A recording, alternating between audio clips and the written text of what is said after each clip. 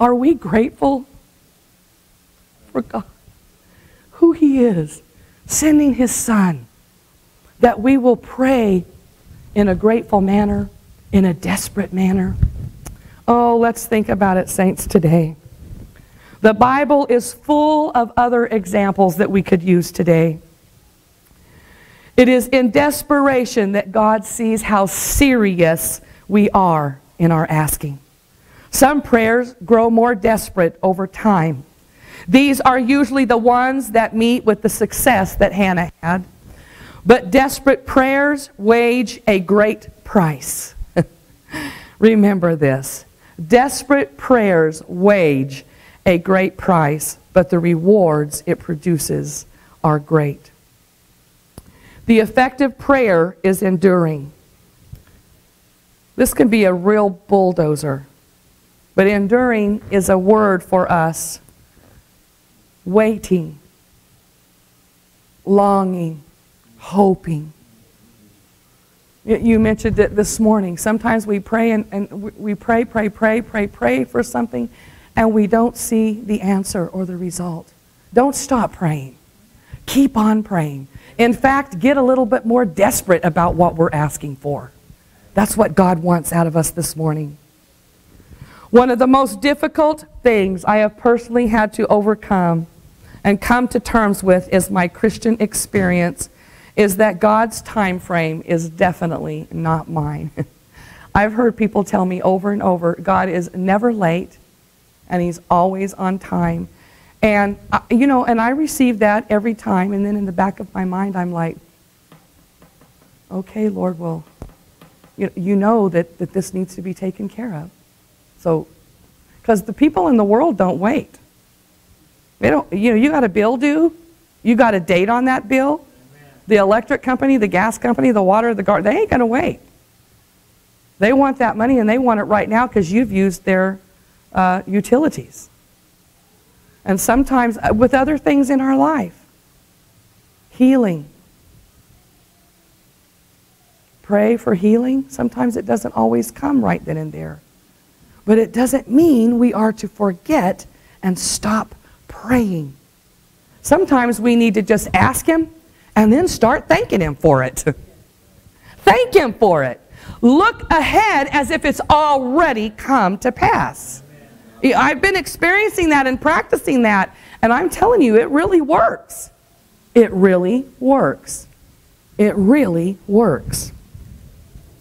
Jesus told us a parable specifically designed to encourage people to keep on asking until the results come. It's called the parable of the persistent widow in Luke 18, 1 through 8. In this passage, he acknowledges that some things are going to take time, and that God expects and encourages us to continue while He takes His time. Think on this for just a second.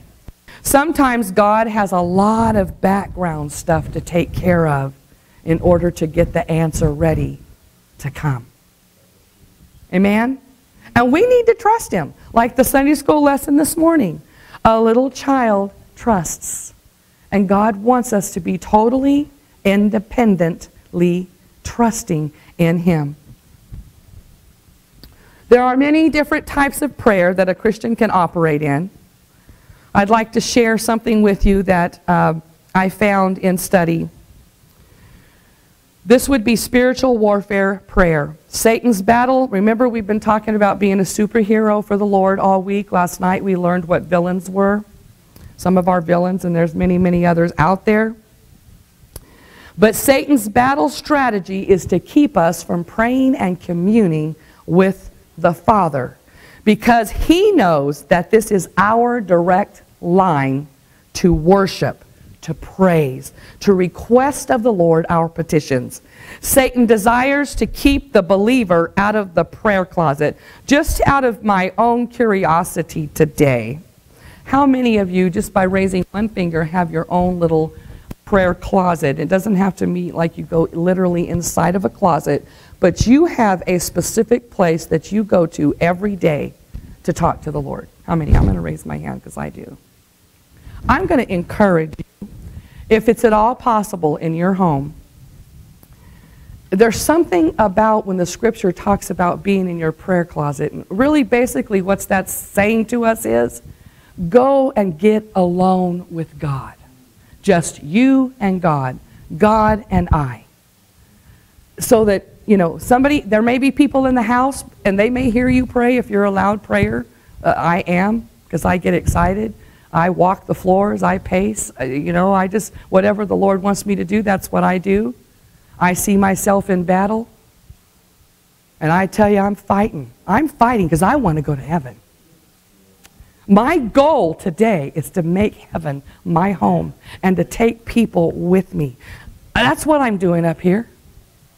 I'm being obedient to the Lord, spreading His word, encouraging His people so that we can make it to heaven. And folks, it's not going to be long. Sister Sharon was sitting in the pastor's home last evening, and she was saying, it's pretty soon we're going to be out of here. I don't remember exactly your phrase, but basically that's what you were saying. And it's true.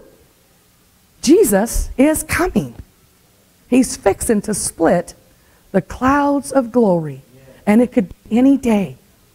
And I'm going to tell you, people that aren't praying and desperate for the Lord, we ain't going to make it. Because we're going to have to get ourselves in the place just like Jesus in the Garden of Gethsemane. The scripture even tells us that we're going to be calling Him to come and get us. Come and get me. I've been saying this for over a year. Maranatha, Lord Jesus, come quickly. And as I pray that or say that, I'm asking Him, cleanse me, purify me. Move everything out of me that shouldn't be there. Put in what's supposed to be there, because I want to be ready. And that's just one of my prayers. Be anxious for nothing, but in everything by prayer and supplication with thanksgiving, let your requests be made known unto God. Philippians 4 and 6, that was from the NASB version. Another scripture, Ephesians 6 and 18. With all prayer and petition, pray at all times in the Spirit, and with this in view, be on the alert with perseverance and petition for all the saints. Here's 3 reasons why this is so. Number 1, in His Word, God is speaking to us. In our prayers, we are speaking to God. Satan wants to disrupt these lines of communication between God and ourselves. Number 2 is in God's Word, He has promised the believer provisions for a successful Christian life. By our prayers, those promised provisions are brought into our life to meet our daily needs. Satan wants to keep those provisions from us. He doesn't want us to become successful in the Lord in any capacity of our life. So he tries to keep us out of our prayer closets. Number 3, Satan fights against our pursuing the Word with knowledge, our practicing doing the Word, and praying the promises of the Word of God, because he knows better than any believer how essential the Word is in effective praying. The Word, prayer. Prayer, the Word of God. And then live in it and utilize it for the glory of God. We are subject to battling spiritually every day in our journey with Christ and communion with Him. 2 Corinthians 10 and 4 says, "For the weapons of our warfare are not carnal, but mighty through God to the pulling down of the strongholds." What is spiritual warfare? Spiritual warfare is the Christian version of the concept taking a stand against supernatural evil forces. The foundation of this ideology is having a belief in evil spirits which are able to intervene in human affairs. Prayer is not preparation for the battle. It is the battle. Hallelujah. That is why I said just a few minutes ago, sometimes we get too busy and we spend maybe 15, 30 minutes in prayer, and I don't want to get into anybody's business or step on anyone's toes this morning, but I find for myself as an individual that a 15-minute prayer, it doesn't make it for me. I've even found here recently in the past 5 or 6 years that a 30-minute prayer prayer just doesn't get it for me. I've been spending time with the Lord in prayer, and sometimes my prayers are weeping. Sometimes I'm on the floor. There's times I just sit in my favorite rocking chair, which is my prayer closet. There are times I sit quietly and just meditate upon the Lord. God speaks to us if we will open our ears and our heart. He will speak to us. He will put within us what we need for the hour, for the day. And it is warfare. Preparation for the battle. It is the battle. It is the battle. This is why the enemy will first take away the prayer life of any Christian that he wants to finish up. Once that prayer life is finished and over, all things are too. What is praying in warfare? One of the most important aspects of prayer is spiritual warfare in prayer. The Bible tells us that we are in the midst of a spiritual battle. And our adversary is the devil. He is a roaring lion, going to and fro, seeking out whom he may devour. God help us to understand.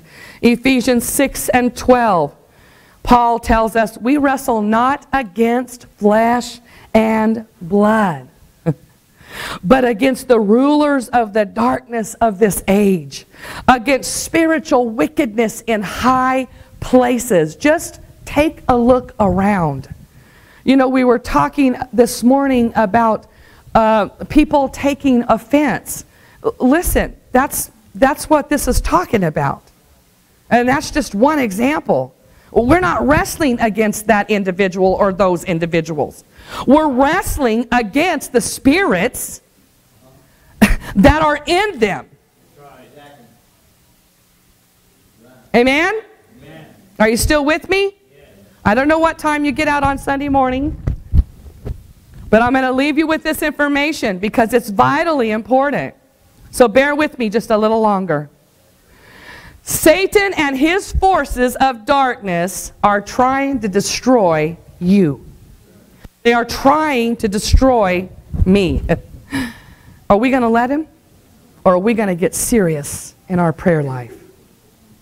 There are several things that the Bible tells us about spiritual warfare. Ephesians 3:14 and 21. They prayed that we might all have the strength, this is Paul praying, that we might all have the strength to be filled with the fullness of Christ's love. You know, to commune with the Lord, you got to love him. You're not going to want to go talk to nobody you don't love, right? Wrong or right? Well, are we supposed to love everybody? Yes. God help us. And we can be cordial. You know, sometimes it's hard to let somebody be your best pal or your best friend. But we can be cordial in the love of Christ and have compassion to pray for their heart and soul. So Paul was saying to us that we might be filled with strength, with the fullness of Christ's love. To feel the love of Christ that surpasses knowledge. Paul's prayer for us was strength, or for the church at that time. But I believe it's still for us today. The fans of the flame of fire and its spiritual revival can be within us every day. And this prayer for strength is important to us to come against the forces of darkness. When, how, what, when, why. These are the steps to spiritual prayer. 1, pray always. 2, be watchful. 3, have perseverance. 4, pray in the Spirit. 5, hide God's word in our heart. Paul tells us to pray with all prayer and supplication in the Spirit in Ephesians 6 and 12. The first step to spiritual warfare and spiritual warfare in prayer is to pray always. You say, how can I pray when I'm at work? Just pray in your mind. I pray in the car a lot. when I'm driving. It's the best place to pray, too, because it helps you not get mad at the driver in front of you that won't move out of the way. It stops people from road rage. And I pray for people around me, too, because most of them aren't paying attention. They're on their phones or talking or putting makeup on or whatever. So I pray for them. That's warfare. It really is. Paul goes on to say, be watchful. Do you know we're watchtowers? We're watchtowers. We are to watch out for each other. That doesn't just mean our church family. That means those who aren't in our church family. The non-believers as well. Watch out for them. Get those spiritual binoculars out. Look, observe, watch, see. Become that watchtower. The watchtowers are built up really high. So you go up there and you look so you can see if danger is out there. And there's villains. There's villains. And we need to watch for each other. Have perseverance. God doesn't, I don't believe that He really likes weak, powerless prayers. I just can't believe that. Because Jesus gave us the perfect example. And that wasn't a weak prayer in the Garden of Gethsemane. He desires for us to persevere in prayer. Again, fervently and effectually in James 5:16. Pray in the Spirit. The only way our prayers will ever have power is if we are praying in the Spirit of God. The Spirit of the Holy Ghost. You know the Holy Ghost can come upon you and He just starts talking through you in an unknown tongue. And there are times that happens to me. Does it happen every day? No. But when it does happen, I know I've been in the presence of the Lord. And I do try to persevere till I get there. But sometimes I don't. And why? I don't know. But when He prays through me, Satan doesn't know what's going on. He just can't even get into my arena. Because the Holy Ghost, He is praying through me. That means I'm praying in the Spirit. And Jesus is interceding to God the Father. And they're talking back and forth. This is what my mind imagines. I have a very vivid imagination. And when I pray like that, I can just see the Lord just bending over into the Father's ear and talking to Him and calling out my name and the names that I'm calling out in prayer and just really having a conversation about what they need to do about this for me. That's the way I just get into it. Sometimes we have to allow God to monopolize our personalities. If you have a vivid imagination, just let God use your imagination during prayer. There are times when I'm praying in spiritual warfare and I'm battling. I see angels of heaven with swords in their hands. And I see them in the second heaven. And I see the angels of darkness with swords in their hand. And they're fighting. What are they fighting for? The angels of heaven are fighting for me because my prayers are trying to get through. And the evil ones are not wanting my prayer to get through. They don't want the effectual, fervent prayer of the Christian to get through. Because if we can get our prayer through to the holy altar of God, we're going to see some changes. We're going to see some results. We're not going to stay the same. Our church is not going to be empty. It's going to overflow with the love of Christ in our body, in our homes. Let me tell you, it is true. I've read certain books that talk about things like this, but this is what my mind sees. And I believe God shows me these things so that I will get more desperate for Him, so that I will walk in spiritual warfare of prayer, and I will, in the physical, it becomes spiritual. Something happens. There is a transformation that takes place in my body and in my mind, and I literally began to war in the spirit realm. You know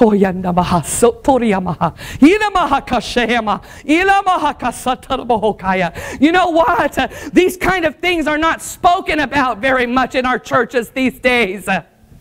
But we better get back to the basics. When Jesus went to the garden, he went there to be submissive to the Father. He went there with a goal in mind. He knew what he had to do. And he prayed till he went beyond that earthly place where he was in that garden, where he left his disciples as they were sleeping. He went into another realm where his Father was. We need to get in the presence of God. We need to get in the presence of God. When we're singing the worship songs, we need to literally step outside of ourselves in our worship services until we have went in to the presence of God, till we step behind the veil. Hallelujah. Hallelujah. We've heard different messages preached where the priest would go and take the sacrifice into the temple, and they were the only ones that were allowed to go in because supposedly they were supposed to be the ones that were holy enough to go.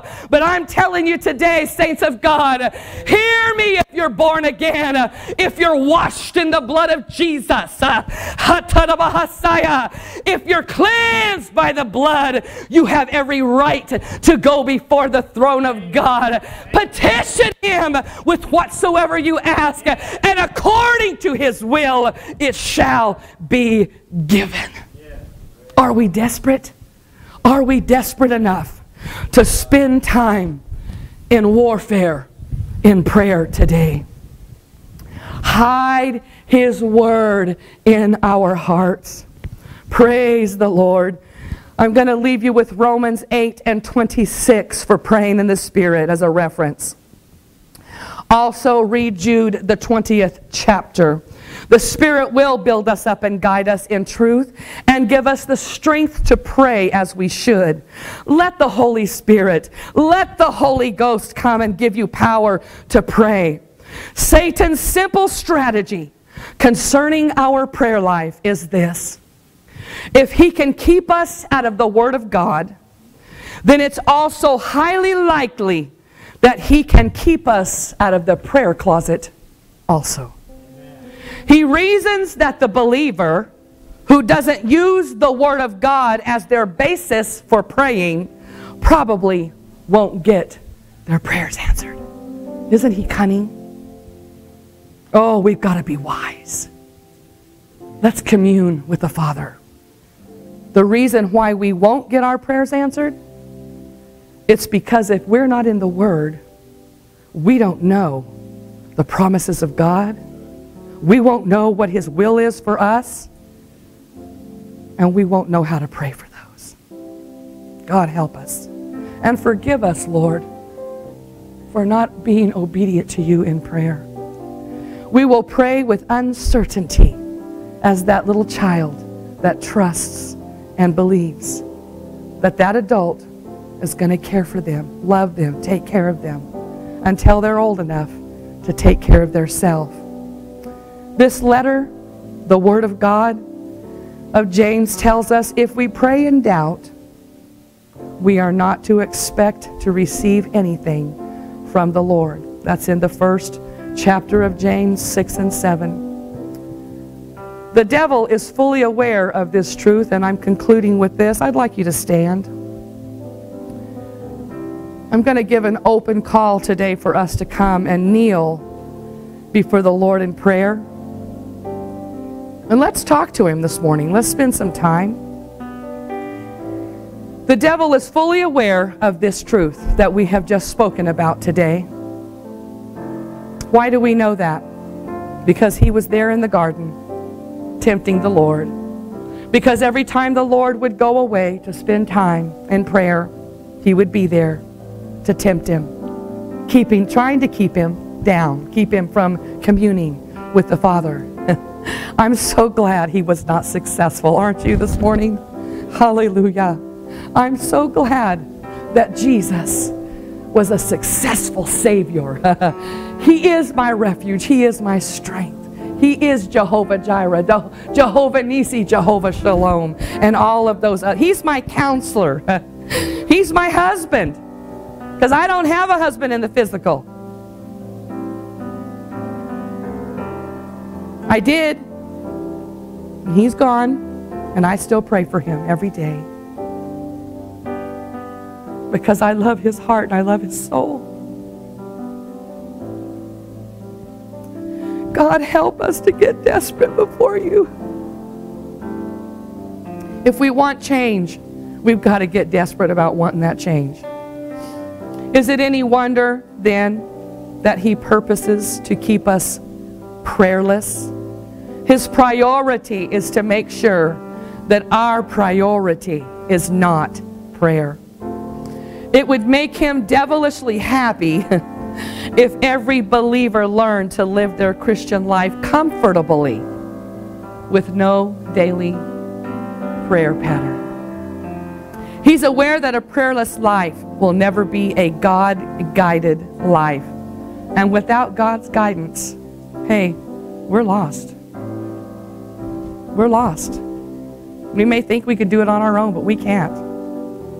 We're not going to make much progress if we don't allow God to be in complete and total control. We are going to be going in circles, and we're going to experience a lot of detours, dead ends, and dry holes as we wander around in the prayerless desert